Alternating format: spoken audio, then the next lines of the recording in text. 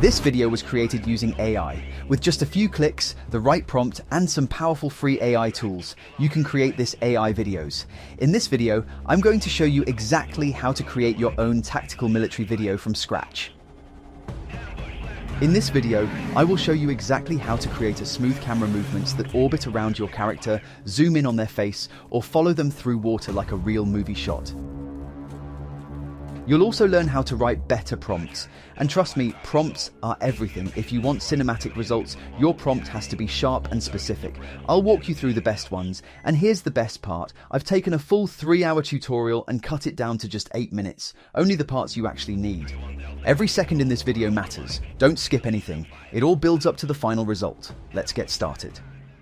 Step 1. Let's begin by searching for Dreamina by CapCut. I've already provided a direct link in the description below, so you don't have to search manually. Just click it and it will take you directly to the tool. For those of you who are using Dreamina for the first time, let me give you a quick overview of what you'll see on the new updated dashboard. The main page has 3 key sections. The first one is AI image. This is where we'll generate our tactical military image using a written prompt.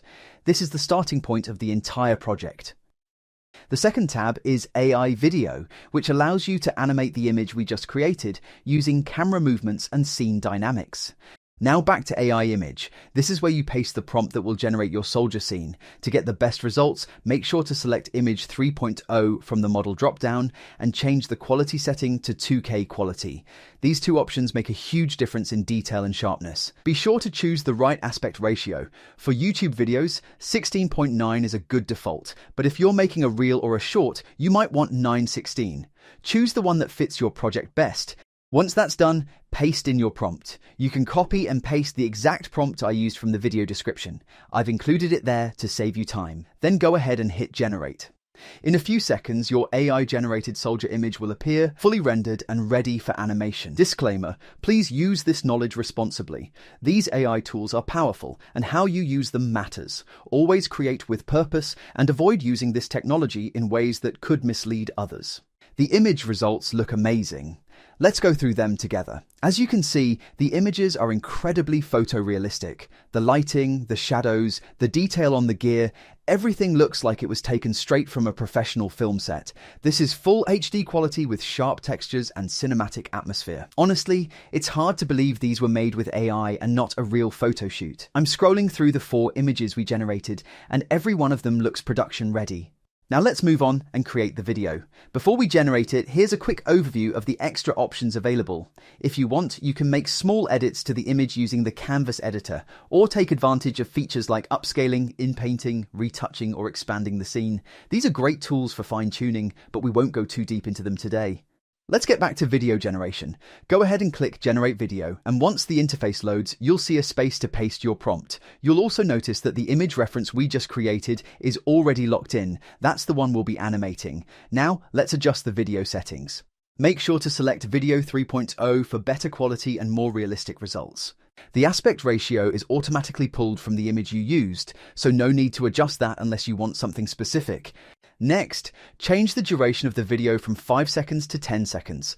This gives the camera movement more room to breathe and helps the final result feel smoother and more cinematic.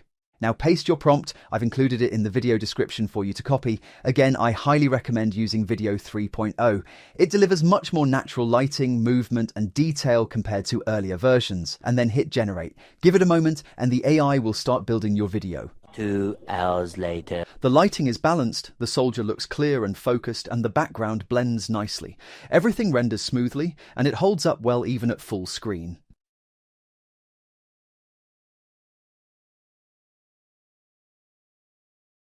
Video 2 looks great. The overall quality is really sharp. High resolution, clean textures, and solid detail on the gear and uniform. It feels polished and consistent with the image we started from. Video 4 quality is high, no weird glitches, clean outlines, and the atmosphere matches perfectly with the original image. For this image, let's create a video using Video S2 instead of Video 3.0, just to compare the results and see the difference. The process is exactly the same. Select the image, paste your prompt, and generate the video. Just keep in mind that S2 has a default duration limit of 5 seconds, so we won't be able to stretch it to 10 like we did with 3.0. Let's go ahead and generate it. Now that we've generated the video using S2 Pro, you can already notice the difference in quality compared to Video 3.0. The overall video from S2 doesn't look as clean. The details in the gear have a few glitches, and the movement feels a bit off or unrealistic in some parts. It's not terrible, but definitely not on the same level as 3.0. If you're aiming for that high-end cinematic result, I recommend sticking with Video 3.0 whenever possible. Now, let's move on to creating camera movements. We'll follow the same process as before, but this time we'll be using prompts that include camera movement instructions. These prompts are slightly enhanced to tell the AI how we want the camera to behave, whether it's pushing in, orbiting, zooming, or tracking across the scene. In this part of the video, I'll be repeating a few of the steps we've already covered, like setting the duration, choosing the correct aspect ratio, and selecting Video 3.0 for the best possible quality. So if you've been following along, the setup will feel familiar. But now, the real magic happens through the prompt itself. Let's go ahead and paste in our first cinematic prompt with camera movement and generate the video. In this shot, the camera starts with a tight close-up on the soldier's face. You can see the intensity in his eyes as he focuses ahead. Then, the camera slowly pulls back, revealing the full scene behind him, including his teammates in the background, standing alert. Now let's apply a zoom-style camera movement on the next image. This type of camera movement adds a slow, dramatic zoom effect that builds tension as it focuses closer on the soldier's expression. It gives the scene a more immersive and intense feeling, almost like we're creeping into the moment with him.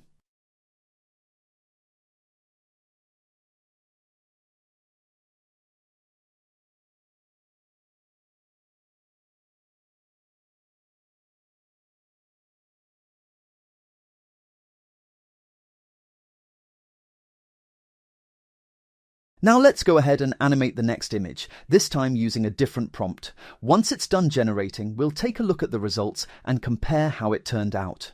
For this last clip, we're using a side-to-side dolly movement. This movement gently shifts the camera from left to right, keeping the soldier locked in the center of the frame. It's a simple but powerful technique that creates a feeling of realism, almost like the camera operator is slowly tracking the environment without interrupting the scene.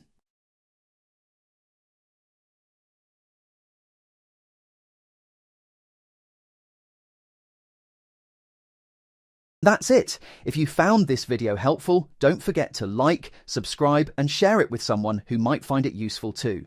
It really helps support the channel and lets me keep making more tutorials like this. Now, let's check out all the videos we created, back to back, and see how each one turned out.